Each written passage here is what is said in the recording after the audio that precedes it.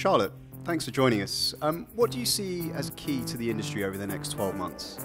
I think there's a rise in immersive content and across platform viewing of the content, particularly virtual reality in virtual reality headsets. So I think one of the most exciting developments is going to be Apple TV. Obviously, Apple have conquered the mobile front, the tablet front.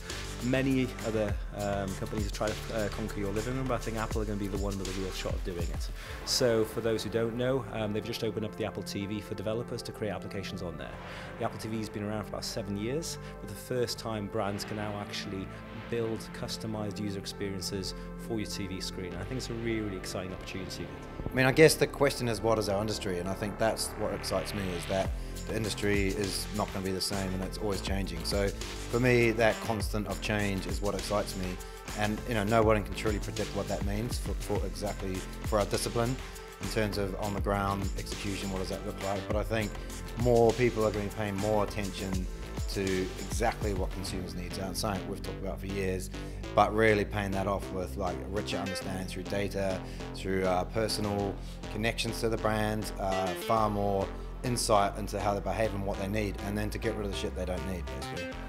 We'll get to the, especially in digital, we'll get to the more simplified ideas. So we have this trend of like a lot of technology coming around, a lot of things happening. But I think that at a certain point we'll kind of settle and go back to actually simplifying things and coming up with the ideas. Because I don't really think that, if we have 20 channels that we can use, that we necessarily need to use all 20 of these. And I'm actually hoping to see more of that, and I think that will be great, because there are some amazing channels. We just need to pick the right one. I think for me what's unbelievably exciting is the progress that's happening in music. So there's one company that I'm unbelievably sort of interested in and keeping my eye on, and it's called Juke Deck. And they actually have an algorithm that can produce rights-free music. So for us producing video, it means that an algorithm can now produce the soundtracks to all our content, and every track is original.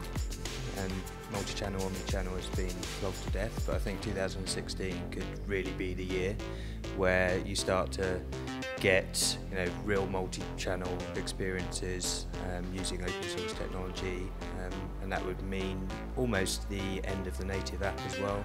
So web experiences on mobile that are as good as native apps, which will really revolutionise customer experience and the speed at which organisations can deliver value to their customers.